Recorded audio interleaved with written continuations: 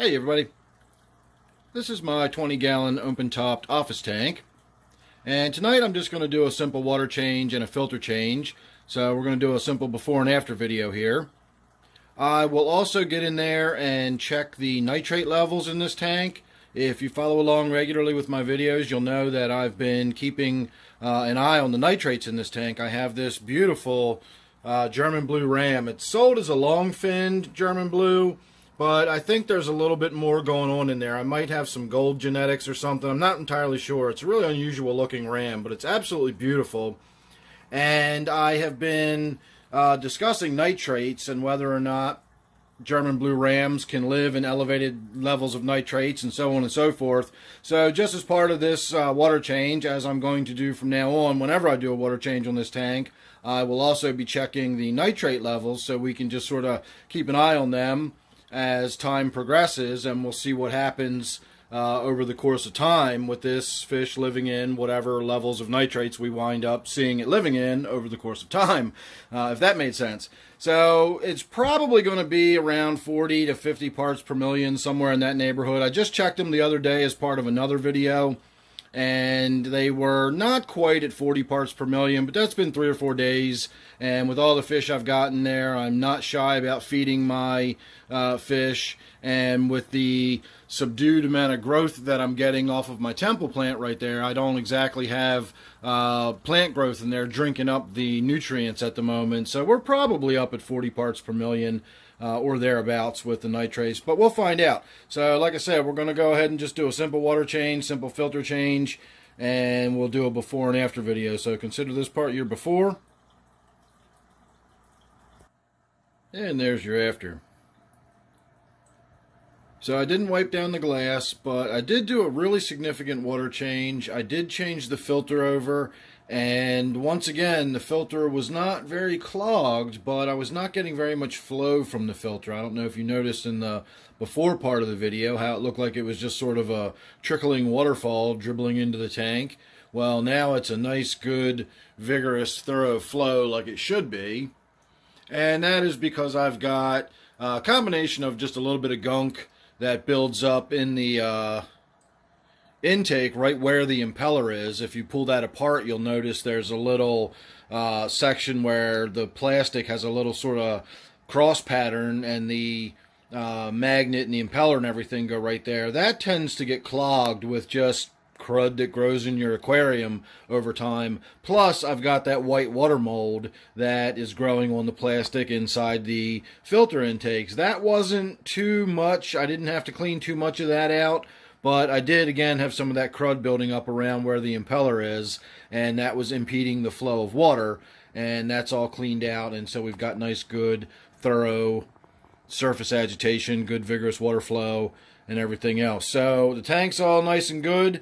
But while I was doing the water change, I noticed because the water was so low, and I got kind of distracted doing a couple other things while I was messing around with the filter. I was just sort of letting the tank drain into a 5-gallon bucket, and I wound up draining almost 5 full gallons out of it, and it was already about 2 gallons low.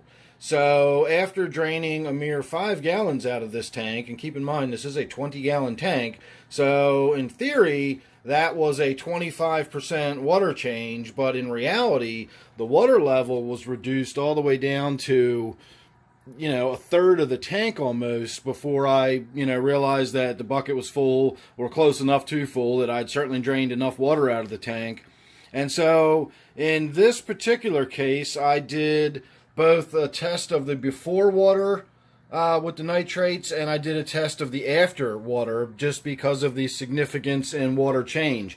Remember, the water was already a couple gallons low, so after I took 5 gallons out, I put about 7 gallons back in, and I thought that that was going to give me a really significant difference in the nitrates. I knew my first vial, my before vial, was going to be fairly red. It was probably going to look like around that 40 parts per million. It's kind of tough to tell between 40 and 60 parts per million when you look at that chart and you look at those API test, vials. And so what I wound up with is that. Can you tell me which one's the before and after? I mean, I know which one is just because I know which one's on which side, but without holding them in front of the card, you still get the idea that that looks pretty identical. Now, I will say that as these tests sit over time, the colors tend to continue darkening and changing a little bit, so you really do need to read them around the 5-minute mark, and we are now probably about the 15-minute mark since I did this test. So that contributes to why they look so similar. At the 5-minute mark, when I looked at them, the beginning one, the before vial, was clearly red. I would have put it, if I held it up to the paper, which I did, I would have put it around the 40 parts per million, maybe a little on the high side of 40 parts per million. And the after, I honestly would have put just a little on the low side of 40 parts per million. It was still sort of orangey red, but not quite red yet. And, you know, from the size of the water change and everything I did, it just makes me scratch my head. I've shot videos in the past about these API nitrates test kits. They really do just sort of give you a ballpark sort of figure. Once that vial starts turning sort of reddish, which to me seems to happen around 30 parts per million or so, you start getting into that red territory. You've got to have a really, really good eye for color to be able to distinguish the shades of red between 40, 60, 70 parts per million. I just don't know how you can really differentiate those parts. And again, it's not something I ever really worry about. It's, again, I've mentioned before, I don't really think nitrates are that dangerous to our fish. I think that's a bit of a aquarium hobby boogeyman, and I know I keep saying this, but I really will shoot that video one of these days, I promise. I've shot videos about it in the past. It's not like I've never talked about this before. It's just the controversy that it stirs up every time I do talk about it, and I just generally am not in the mood to deal with the comments and everything that I get from it, because I honestly just don't care. So I guess I could just ignore all the comments that I don't care about and just get on with shooting the video anyway or something. I don't know, but we'll talk about it. Another thing I want to talk about is nitrate shock. What I thought we were going to see with my before and after vials, I thought we were going to see a red vial and then a yellowy tan vial. I thought we were going to see the significant difference between the before and after. And if that was the case, that would have been a good segue for me to open up the discussion about nitrate shock, because that is also something I want to talk about, and I'll throw out there. It's not something I think is a real thing. I think it's just, I don't know, it's just one of them things people have come up with as a good reason, sort of a good excuse, or perhaps there's some reasons people believe it, but it's not founded in any kind of solid science that I've ever seen. And again, if you've got some solid science that talks about it, I'd love to hear from you, so please give me a link or something down below. And, I know everybody says so. I'm not asking for comments about how everybody says so. If you've got any, scientific links about what nitrates do or how nitrate shock affects the fish and what it does to them, I'd love to hear from you, and I would love to see a link to some sort of scientific study or research or something like that that supports that idea. So far, I've yet to find it, and believe me, I have looked.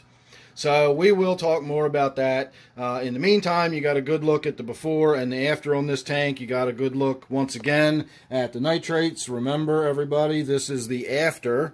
This is what that fish is sitting in right now. This is after my big 7-gallon water change. I took 5 out and put 7 back in.